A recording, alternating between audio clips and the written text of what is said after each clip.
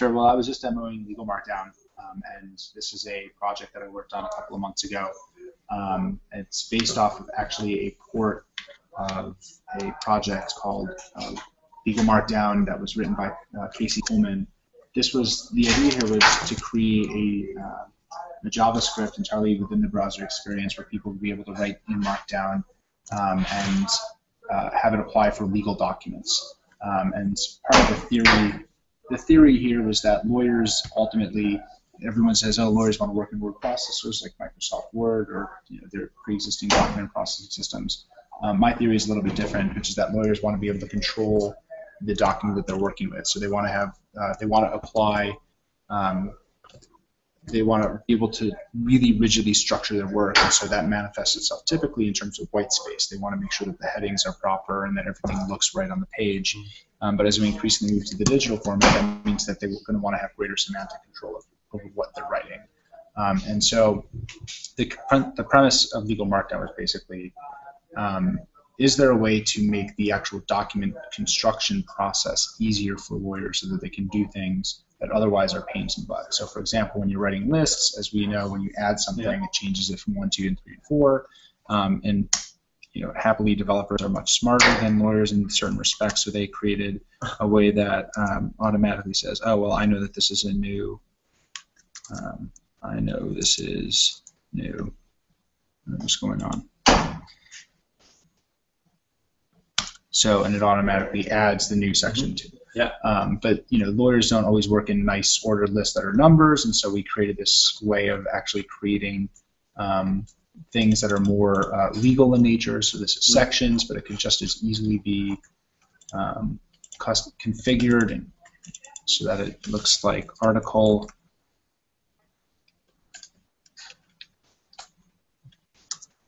So it's a kind of LaTeX for lawyers.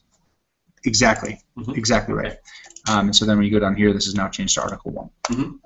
And the other aspect is that it has built-in certain features that lawyers use. For example, citations to other the primary legal materials.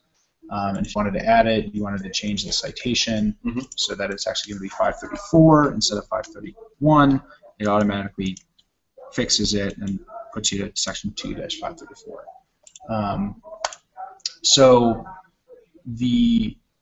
that's an example of one type of project. Now this is very, very high level. One cool thing to actually appreciate this. So this actually saves to allows you to save to gist and to anonymous gist and download the file.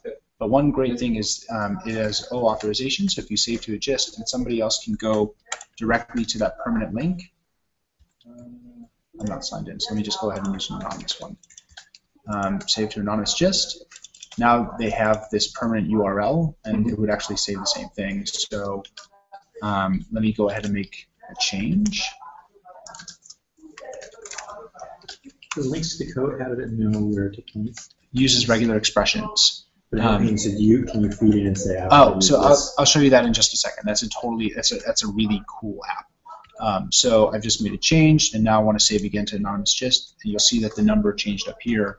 What it's actually done is forked the gist and created a new gist. But to the end user, it's basically just saved. It doesn't know that what it's done is actually created a new repository or a new file or a new gist in this case.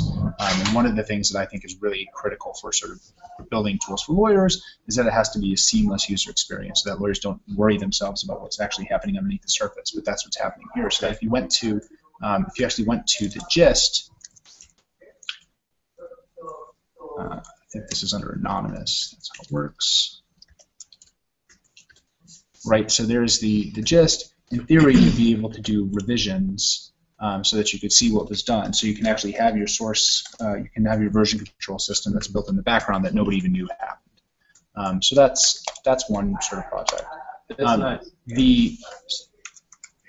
The citation is actually a node module called citation. It's on a public repository. It's open source. And basically the way that it works is it takes a citation and it parses the citation using regular expressions to generate information about the citation. So it tells you what type it is, the match, the index, all that stuff. And then you can apply that to the particular reference point. So if you want to point it at a section, you can just build in the links. So can we just see what that? Yeah, so this is for the DC code. This is DC code 32-701. Now this is agnostic about where the library is. So if we go to the source code for legal markdown, for example, and one of the great things about open source is that you can show your code. One of the downsides is that people can see your code. So forgive whatever is about to happen. I think it is under app. And I know you're short on time, so I'll keep it quick. So somewhere on here. All right, so this is where I've added the make DC code. So this is just a little, you plug in the citation, it generates the title and the section, and plunks you into the permanent URL there. Can you just see what the HTML is there style? Are things built in style sheets or? Oh, right. So yeah, going back to the actual. So this is kind of neat. This uses what's called React, which is a framework that was built by Facebook, and uses React.js to basically handle states and to make sure that whenever you have data going from one state to another, it shifts all the way down. So that's how legal markdown works. Is that basically it takes the state from each of these variables and populates all the way down. Do you have a measure of how many people are using that already? Not that many. Okay. But you want it, right? Yeah, I mean, ideally, I'd want people to use it. Part of it right now is that it cannot handle white space, and I think that this is a big problem for lawyers. Is that Markdown is essentially bad with white space, and so I'm trying to figure out a way to imbue white space into legal Markdown. That's actually a bigger challenge than I realized initially. Nice. But so yeah, that's citation and the DC code. We also have this thing called authentication, which I'm going to be working with MIT on, and this is a way to basically generate a hash value and a digital signature of any random document. So here it looks normal, but I'm going to go ahead and log in. It's using Django on the background in the back to power it. So I'm going to go ahead and add a file, browse, go and pick up, I'll do the MIT talk that I was working on. Here we go. So now I've added my MIT talk. It's basically the law. Laying it down. Assuming that my box still works. Okay, here we go. So now it's automatically generated hash information for it. It's got a little digital signature, so then I can go ahead and get a list of the hash values. GPG signed. Sure. Nice integration there. Yep. So it looks like, here we go, I just added something. Oh, that's really fascinating. So when it uploads the Word document, it breaks it out into its constituent parts. So you can see that I just uploaded just now all of these documents. So there's the MIT doc, but it also uploaded the sub-documents. And this is what I think I was telling someone about, that the docx is actually not just the docx, Like it's a zip file with all these other things. So it's loaded all of these things already into it. Yeah. So that's that document. And so now if I want to check the file, I can go ahead and take the Word document, MIT talk that I just loaded up, boom, and it's valid. And there's the details that I wanted to do, and if I wanted to drag and drop something else, this is not in the system, it's going to say it doesn't match any documents. So that's it. That's the, at a very high level, it's supposed to be pretty simple and pretty easy to use so that it can be readily deployed. I hope it will be used. Yeah, no, this one will be used. This one is essentially production in the next, like, 3 months. In what? So what? Application? Oh yeah, so that's a great question. So the reason that this exists is that there's a mandate that's likely to, well, it's going to come down in the District of Columbia. It's already been law in certain states, that all primary legal materials will have to meet 3 requirements. They'll have to be authenticated, they'll have to be accessible, and then they have to be preserved. And authentication, up until this particular app was built, meant a PDF digital signature.